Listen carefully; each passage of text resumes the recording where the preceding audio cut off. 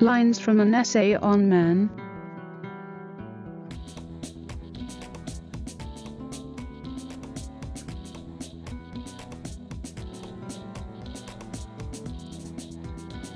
An essay on man was published in 1734.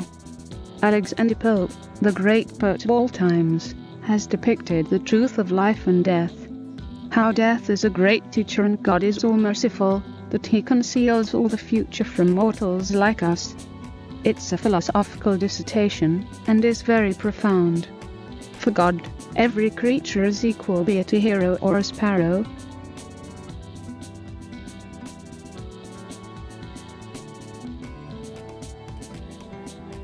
The poet gives an example of a lamb, that how it would be frolicking and rapturous if it would know that the same master is going to kill the lamb.